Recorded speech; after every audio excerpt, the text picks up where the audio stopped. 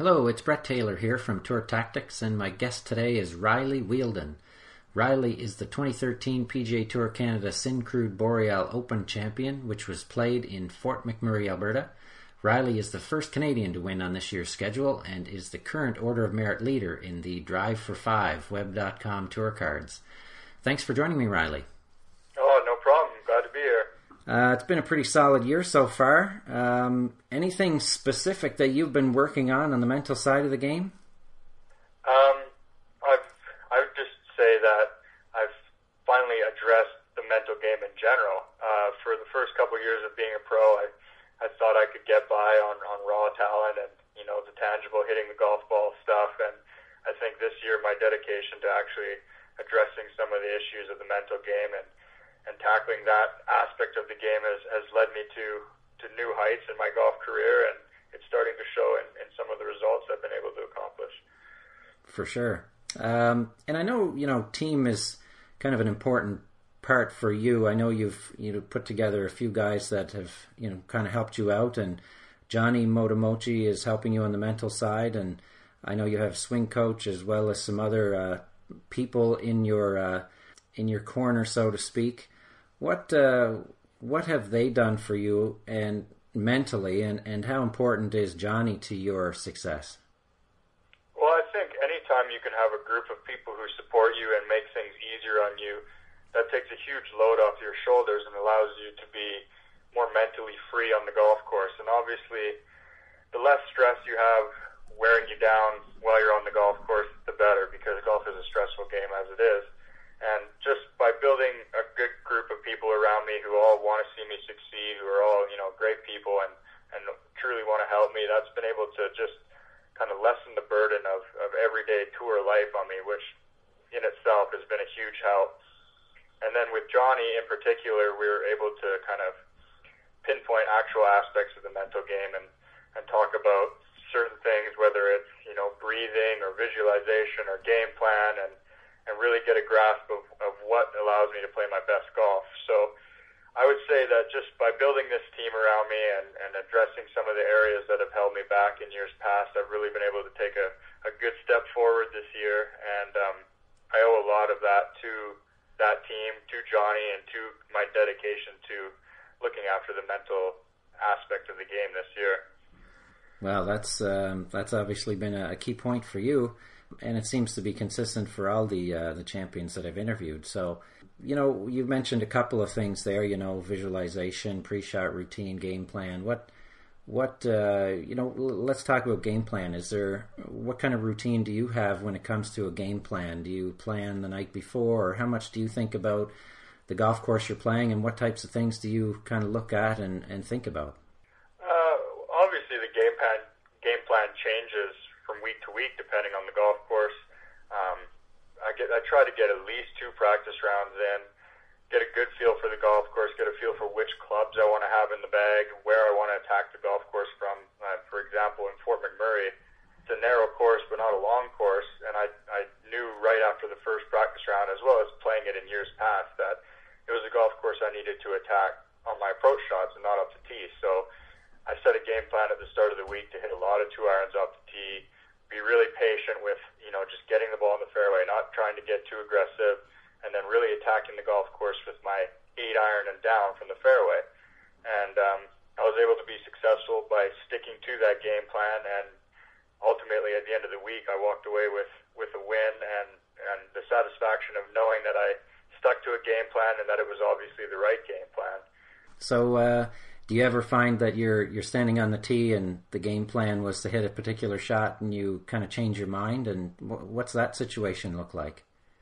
I honestly have that situation quite a bit, and it's something I've touched on with Johnny as well. Is sometimes when you're on the tee, you have gut feelings or shots that instantly come to your mind that you're going to be more comfortable with. And I think it's important that even while you set a game plan, that you have a good sense of the way you are on the golf course and how you feel. And if you're comfortable with the shot and know that you're going to make a more confident and aggressive swing hitting that golf shot, you got to pull the trigger and have no doubts that you're hitting the right golf shot. And for me, that happens a lot. Sometimes I'll I'll get into a groove, or a couple holes earlier in the round, I'll hit really nice drives that translate to a hole later in the round, and I'll step up and I'll see a shot and I'll think, wow, like I really feel that shot right now, even though my game plan says 2-iron, or even vice versa. I'll step up with a tee and that I plan to hit driver, and maybe I don't quite feel it that day, and I'll pull out a 2-iron. I feel like you gotta know when to pull the trigger and play aggressive, and when not to, and when you're feeling a shot, feeling confident in a shot, and when you might not be that confident and maybe should go a different route. Yeah, that's. I think that's really important to having, following your gut feeling and your intuition. If you show up to a tee and you just feel like hitting a certain shot and it's not what you planned on doing, but it's important to be able to change gears and to do that. And I think your intuition is probably the best instinct as to what shot you really should be playing. That's great. I think basically whatever shot you choose to hit in the long run, you need to find a way to be 100% committed to that golf shot and make a good golf swing with the decision you make. Right. And you had mentioned as well, kind of when you stand up to the tee, sometimes you really see the shot and you feel the shot that you want to play. Can you kind of elaborate on how important visualization is to you then, if that's something that plays a part in this?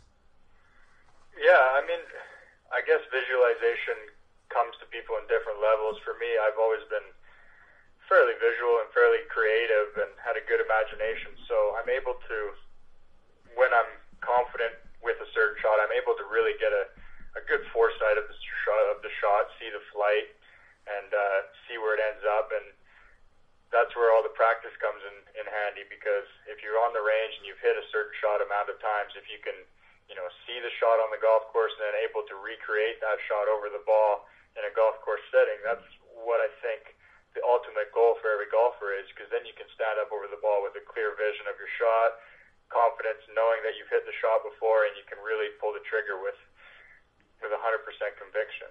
Yeah, and you mentioned a couple of good things there, but with visualization, I think there's two ways to kind of look at it, and you make a good point with sometimes that vision just kind of comes to you, and then there's other times when maybe you're trying to visualize a shot that doesn't necessarily come to you, but you're trying to imagine what it is that you would like. Does it work both ways for you? Yeah, and I think that's where sometimes discussion with the caddy can really help, because you can talk about the shot that you need to hit. You could say, hey, like, we want to hit it off this target in the distance with a nice cut, low flight or whatever, and just the dialogue between you and your caddy, if you have good chemistry, you can sort of create that image in your head if it isn't already there. And if you're struggling to create that image, that's when, like I touched on earlier, maybe you should try and find a different shot that might come to your mind easier. Whether or not it might be the right shot per se, I think if you're able to visualize that shot and see yourself pulling that shot off, then that then becomes the correct shot. Yeah, absolutely. And you had mentioned being committed to the shot and having the confidence in the shot. Is there anything that you try to do, or any process that you follow to try and increase your confidence or commitment, or any kind of phrases you use that you say to yourself? I don't really have any keywords or phrases. I usually am pretty good at hitting the golf shot when I'm ready to hit it, whether that's, halfway through my routine or waiting my routine out a little bit. Sometimes I can just feel when I'm ready to hit the golf shot, and that's when I will step into the shot and hit it with confidence. But I think at the end of the day, you need to, in order to be successful, you need to develop a kind of fearlessness on the golf course and know that when you step over the shot, you can pull the trigger and let it go, and it's kind of out of your hands at that point, and that you have no choice but to step up there and make a confident swing, because usually when you look back at it, all the mistakes are not made from an aggressive decision, an aggressive swing. It's usually feeling unconfident over the ball or trying to steer it or something like that usually results in a big number or a bad shot. Yeah, and fearlessness is something, it's a term that I've heard a few times in these interviews, and really important to kind of let go of any outcome thoughts and just kind of let go of it. So, and you would mention as well in your pre-shot routine, sometimes you kind of wait until you're ready. Do you kind of have a pre-shot routine that is consistent, or is it kind of just when you're ready, you go? Yeah, I wouldn't say I have a pre-shot routine that's like clockwork, that's the same every time. Right. I definitely have times where I generally do the same motions, the same thought process, but sometimes it could be 10 seconds, sometimes it could be 30 seconds. I know that at some point going through my normal, body functions or waggles or pre-shot swings, that I'm going to feel the shot at a certain time, and when I do feel the shot, then that's when I'm going to step in and hit the ball. And I've always been a relatively quick player too, so I tend to try to avoid taking more time than's natural to me. Yeah, okay. Just to change gears a little bit into some of the off-course stuff, with goals, are you, not to get into your goals specifically, but do you set goals? Do you have a lot of goals? Short-term, long-term? What's your take on goals? I think goals this year have been probably the single most important thing to my success. This has been the first year that I've set goals in writing that have been clear and concise and attainable, and I've made an effort to look at them, nearly every day, keep a good vision in my head of what I want to do, what I want to accomplish, and it's actually eerie to flip open my computer and look at my goals that I've set and look at how I've basically been able to check them off one by one this year. And I think it's just so huge. It gives you motivation. It gives you clarity. It gives you, a vision of what you want to do and where you want to become. And I can't stress enough the importance of setting goals. Wow, that's quite an endorsement for sure. So, do you have goals that are beyond this current year significantly that would, position you as a career, from a career perspective where you want to be and what you expect from yourself? Do you kind of think about that and look at those goals as well? I do. I don't have those goals written down. All the goals I had written down that I did basically, January 1st, setting up a new year this year, were all goals for the year, goals that I wanted to be able to have a timeline and be able to attain within a year. And then kind of inside of me, I have ultimate goals that I feel like will be a result of accomplishing all my little goals that I set. Right. Obviously, I think from day one, when I started playing professional golf, I wanted to be a full-time PGA Tour player. Right. That's always going to be a goal inside of me, in my heart every week. That's what I'm playing for. But I think guys have a tendency to get caught up or even impatient when they think that's their ultimate goal and they're still on this level, and maybe get a little bit restless or discouraged that it isn't happening right away. So yeah, this year, with setting those little goals that I've been able to accomplish along the way, I've found myself getting closer and closer to my ultimate goal. Right. And it's been extremely rewarding, because when you do check off one of those little goals, not only do you feel the sense of accomplishment, but then you realize that, hey, like, this is how I make progress. This is how I get closer to the goal of where I really want to be. Yeah, absolutely. And I think that ultimate goal probably doesn't need to be written down so much if it's so ingrained in you as to what you want, and you don't need to be reminded to think about it by the sounds of it. Exactly. If it's something that means enough to you that you think about every day, right, I don't think there's any need to write it down. I would agree. Because it's constantly on your mind. Absolutely. Let's talk a little bit about confidence. Obviously, your confidence is in a good place right now. You're playing really well. How did you get to that point in your opinion? Was it sort of a combination of work you've done physically and mentally, or is it, you've mentioned that goals is a big part of that. Is there anything specific that comes to your mind when it comes to confidence and how you've been playing lately?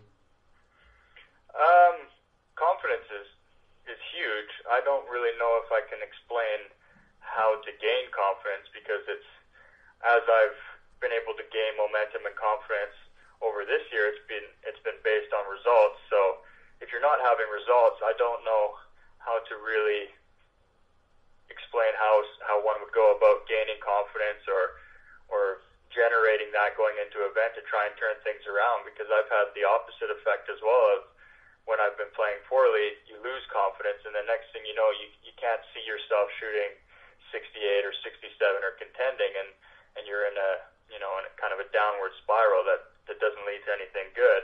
Right. I think that for me, I like to play. I'm not a real range practice guy. I like to go out and play and post scores. And this winter, I played just about every day, and I kept every single score. I finished out all my holes. I wrote down my scores on my calendar when I got back home. And, eventually you're going to have your bad days, but eventually you're going to notice a streak of, say, 3 or 4 days in a row where you've been 4 or 5 under. And I think that just by having that visual and knowing that these are the scores you shot, whether they're in a tournament or not, that you're capable of doing that. That's something that you can use to build confidence on. And that's what I was able to do this winter just by playing rounds, casual rounds with buddies or whatever, by taking them almost as seriously as a tournament and being able to post scores that I knew, I didn't leave any shots out there. I was able to start saying to myself when I got into actual tournaments, hey, I've played 5 of the last 6 rounds under par. There's no reason I can't do it this week. I'm capable. Then you go out and post one, a good first round, and then it only adds to your confidence, and you can start to build momentum, and you can start to really get the ball rolling and gain some confidence. Yeah, so, it really sounds to me like it's kind of the snowball effect. You kind of start getting some good rounds, then you get some good finishes, and then it kind of gets a little bit better and higher finishes, and then, of course, you've had a couple of wins now, and you had a couple of top 5s kind of coming into that as well, which probably contributed, and it just sort of built from there. Would that be fair? Yeah. I had to get myself into contention in tournaments before I could, truly believe that I was able to get into contention and that I was able to have chances to win. And I was able to do that a few times, and then I came out, with poor last rounds or not being able to quite seal the deal. But I was able to draw from that I'm able to get into this position. I'm able to get into contention, and I can do it again. And then eventually at the Kandy Waters earlier in the spring, I was able to get myself into contention again. And I had come up short a few times too many leading up to that, and I just kind of knew and convinced myself that this was my time. I've done it enough. Now's the time to take the next step. And when I was able to ultimately win that tournament and gain that confidence and know that I am capable of winning, then that just opened a whole new door, I think, to my confidence in my career. Because going forward, every tournament I played in, I knew I could win. I knew I was capable. That was now my goal in every event, and it was a very legitimate goal because I was able to prove to myself that I could do it. And now, a couple weeks ago in Fort McMurray on the last day, knowing that I'd come from 2 behind to win the tournament earlier in the year, knowing I was in the same situation and capable of doing that, I was able to go out and play free and confident, knowing that I was capable. And ultimately, it led to me feeling very comfortable out there, very patient, and it came out with a good result. Yeah, wow. Well, it sounds to me like in the Kandy Waters win, you kind of talked yourself into it, and you knew that you'd been close, but you hadn't closed the deal, and then you kind of pushed yourself, sounds like anyway, mentally, to kind of get the job done, and you told yourself that you were capable of doing it, and then, of course, you did. And then in the Fort McMurray event, sounds like you kind of already had the confidence, and then you just sort of let it happen more. So was that kind of how it went, or? Yeah, I mean, it's strange. The 2 wins are both, they both happen in different ways. I felt very, I don't want to say stressed, but I felt the weight of the situation in the spring at the Kandy Waters. I kind of felt the heat coming down, felt some nerves I hadn't felt in a while. I hadn't won a professional tournament. Yeah. I had some doubts that I had to conquer. And it was more of a kind of almost like a marathon battle that I felt like when I finally won the tournament and got that monkey off my back, that I could breathe, and that it was, gave me some breathing room and basically a monkey off my back. And then in Fort McMurray, I was very calm on the last day. I was very confident and patient, and I was able to draw almost every single shot from what happened earlier in the spring when I won, and know that one bad swing wasn't going to hurt me or here and there. And it just seemed to come, I don't want to say easy, because it didn't come easy, but the last day it just seemed like everything worked out the way that I had planned and worked out the way that it was supposed to work out. And it was a fairly stress-free final 4 holes. I didn't feel the same kind of, heavy heartbeat or pressure that I felt earlier in the year. Right. It's nice to know, moving forward, that I've learned how to deal with those situations. Yeah, and that dealing with the situations of being close to the top and pulling it off, on the flip side of that, and I suppose this could fall into that situation as well, this question, but, when you have a challenge or a difficult situation that comes up in your round, maybe it's a bad hole or something like that, how do you prevent yourself from carrying it over to the next hole, or how do you focus your mind to deal with that challenge, whatever it might be? I think that's a good question. I think it's probably different for everybody depending on who they are as a person. I'm usually really good at being able to get myself motivated to either make up for the shot I just hit, or, get a good shot on the board after a really poor shot or a poor hole.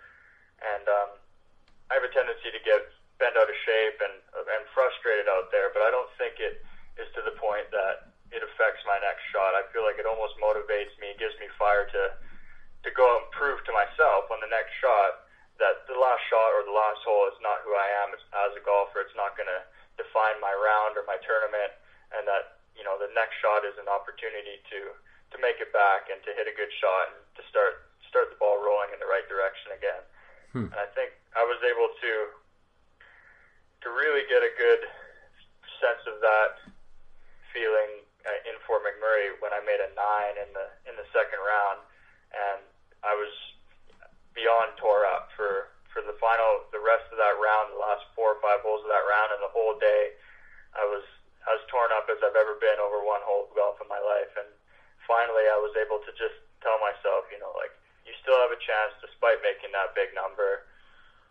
Consider yourself lucky, go out and prove to yourself and the people watching that number isn't going to affect you the rest of the way of this tournament. You can still win this tournament. And I was able to get my head past it at some point that night after that round and come out there in the third round and play a good solid third round. And then again on the final round, play pretty much mistake-free golf and really bounce back and prove to myself that those kind of blemishes aren't the end of the world. Yeah, well, whatever you did, you certainly turned it around well. I mean, obviously you played 2 rounds bogey-free, and you only had 3 bogeys in that 9. So, you definitely turned it around and got yourself back on track. So, you had mentioned earlier in the interview that you're not a range guy.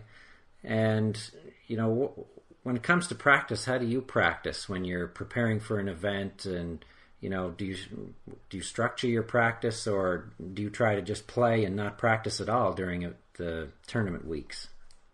I think it all depends on the shape of my game going into the events. There are times when I need a good range session. If I'm not confident in the way I'm hitting the ball, or I don't have control of my ball, then I'm not opposed to sitting on the range for a couple hours and figuring it out. I think what I was trying to get at when I say I'm not a range guy is if I feel like I'm hitting the ball good and I'm confident in my swing, I'm going to go to the golf course. I'm not going to sit on the range and beat perfect shots per se out into the range all day when I could be out in the golf course working on the rest of my game, working on my scoring ability or my mental game or my short game or whatnot. I think that if you're confident in something, that's when you take it to the course or when you take it to a tournament. And if you have something you need tweaked, then I'll go to the range. If I practice before a tournament, a lot of the times I'll practice shots that I need to hit on the golf course. Most of my practice sessions are not with with alignment aids or anything like that. They're just me visualizing a shot on a golf course that I may need in the next tournament. I may need 3 months down the road. I know in Florida I was hitting shots that I might need at Uplands in Victoria in June. Right. And just different ways to keep my mind engaged in what I'm doing and not make it so I'm just beating balls out into the range like a robot.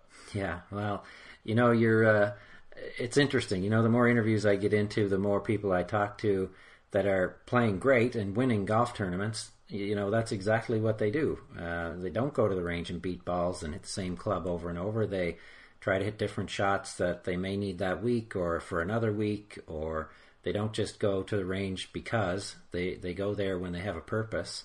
And otherwise they're focusing on, different shots that they may need, or working on, tempo or distance control or other things like that. And it sounds exactly like what you do. So yeah, I think you hit the nail on the head there. If you're going to practice, you got to have a purpose. You can't just be out there hitting balls for 8 hours because people say you should be out there hitting balls for 8 hours. If right. You've got a specific shot that you feel like you're weak at and you need to work on it, then go out there with the purpose of getting better at that shot. Or if you find that you're missing a few left to right putts, go to the putting green and hit some left to right putts. But yeah. I think it's very important to have a very concise purpose to your practice so that your mind is fully engaged and that you're actually always getting better with your practice as opposed to just leveling off or even getting worse. Yeah, definitely.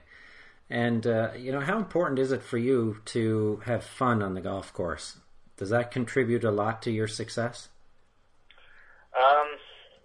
I think a lot of people who watch me play golf would say that it doesn't look like I have much fun on the golf course. Okay. Which is kind of an interesting way to look at it, because I don't know when I'm playing if I would actually say that I am having fun per se. I feel like when I'm out there golfing, I'm in the heat of battle. It's fun at the end of the tournament for me to look back on how I handled things and the results I had and whatnot. But I think I'm so engaged in playing the best golf I can and shooting the best scores I can that I'm almost too intense on the golf course to be having a whole bunch of fun. And I just think that's the way that my makeup is. I feel like I'm a very intense golfer. I go out there, I feel like that's when that's when I have to show up to work is day 1 through 4. I go out there and I take every shot seriously and I try and hit it to the best of my ability. And then at the end of the week, if I do my job and I play to my capabilities, I know at the end of the week I'm going to be rewarded with a good finish. And that's when the whole week kind of turns around and becomes a fun experience to me, when I can look back and say, these are the situations I handled, these are the ones that challenged me, this is what I need to do better next week. That's what motivates me about the game of golf, and that's what, in the long run, is fun to me. The whole lifestyle is fun. I can't imagine myself doing anything different. But I'm not the kind of guy who's out on the golf course smiling and laughing 1 through 18. Right. Well, you know what? That's important to know your personality and what works for you, and that's a part of everyone's success is understanding what it takes and what attitude and what thoughts are meaningful to you. So that's important for sure. What about patience? I know you've kind of mentioned that before and mentioned that a couple of times. How important is that for you and your success and your development to this point? I think patience is probably my main focus with regards to my mental game, and it's probably my biggest weakness on the golf course week in and week out, is I want everything to happen so fast, and I don't have much patience with myself. When I hit bad shots, I tend to be pretty hard on myself, wondering how I can hit a shot like that when I've hit the shot that I've intended to hit so many times before. And I think that's what Johnny and I have been focusing on. As soon as I can become more patient on the golf course, I'm not going to get as frustrated over bad shots. I'm going to be able to let them go and recuperate from them like I did with the 9 in Fort McMurray. And then I think as I get more patient, then I'm probably going to appear to be having more fun on the golf course as well, because I'm not going to get so worked up or have the notion that bad shots are as devastating anymore. will be able to let them go, move on to the next shot. So that's definitely something that I've been working on. It's helped me to kind of appreciate where I'm at in my golf career a little bit more as well. Like I said earlier, I've always wanted to be on the PGA Tour and dream of being on the PGA Tour. And when you're on the mini tours, grinding it out and not making a whole lot of money, you have a tendency to get impatient, wonder why you're not here yet, get discouraged. And I think that by having some foresight, setting the goals, like I said earlier, it's allowed me to be more patient, appreciate where I'm at in my career a little bit more, and appreciate that these are the kind of tournaments and these are the kind of things that I need to go through to become a better golfer, a golfer that ultimately is capable of playing on the PGA Tour. Yeah, wow, it's, you've got a great understanding of what it takes, I think, and that's certainly going to help you to improve your patience when you know what it takes and how to get there and understand that it does take some time. So, the last thing I have here, I just wanted to ask you about staying in the present, and it seems to have kind of came up a couple of times in our discussion, talking about the challenges and, you just focused on getting your next shot where you wanted it, and, how important is staying in the present to your success, and is there anything that you do to kind of get yourself back into the present if you get out of it thinking ahead or thinking back, or what's your kind of perspective on that? It's funny, we were just talking about that at dinner. I think that for me, it's almost too much of a burden to try and be completely in the moment, unaware of where I stand on the leaderboard or what I ultimately want in a tournament all the time. I know some people don't like to look at leaderboards, or some people don't want to think about what they can make on a hole or whether this hole's a birdie hole or whatnot. I think that worrying about those kind of things is against my makeup. My mind wanders a lot. I have to let it wander to potentially thinking about winning, seeing myself with the trophy, or knowing where I stand on the leaderboard, and knowing that I might need to make a birdie here to stay ahead of the guy who's one or two behind me, or to catch a guy who's one or two ahead of me. I feel like it's healthy for me to let my mind wander to those places, because then I'm not wondering about them or trying to avoid them. Right. But then that being said, I also pride myself on my ability that, 30 or 40 seconds before I hit my golf shot, I have a very singular purpose. I see my shot. I know that the next shot ahead of me is the most important shot. And if I want to reach these goals that I'm seeing in my head, or make these birdies that I'm seeing in my head, I need to pull the shot off that is right in front of me. And I think that how people handle the thoughts in their head getting ahead of themselves and whatnot is totally up to them and who they are. But I think once you get to that 40 seconds before you hit a golf shot, you need to have the perspective of, this is the golf shot that ultimately matters. Nothing else matters but this shot, and you have to engage yourself fully in that shot, because otherwise you're not going to pull it off. Yeah, no, I mean, that's great. I mean, when those distractions, some people call them distractions, but it's, as you said, it's kind of important for you to know where you stand, and if that information comes to you, or you happen to see the leaderboard, well, it's not necessarily a bad thing. But when it comes time to playing the next shot, you need to be focused on that individual shot, so you can have all your attention on it and have the best chance, I guess, to hitting the shot well. Exactly. Yeah, I mean, some people who are made up a little bit differently than me might function better being oblivious to what's going on around them and where they stand. For me, I've found that I've had my best success when I am able to embrace all aspects of what's going on, and then turn my mind around to what's at hand. Yeah, I even use that theory with trouble on the golf course. Some people say you shouldn't talk about or even look at trouble on your golf shot. I've found that I'm more comfortable over the golf ball if I, look left, look right. I'm aware of every danger that awaits the golf shot, and then I see the shot that I need to hit, and I just tune the other stuff out and hit the golf shot. But perfect. I think that's where you just need to know yourself and how your mind works. That was Riley Wheeldon from the PGA Tour Canada, chasing one of 5 Web.com tour cards being handed out to the top 5 players at the end of this year's season. I'm Brett Taylor from Tour Tactics. Thanks for listening.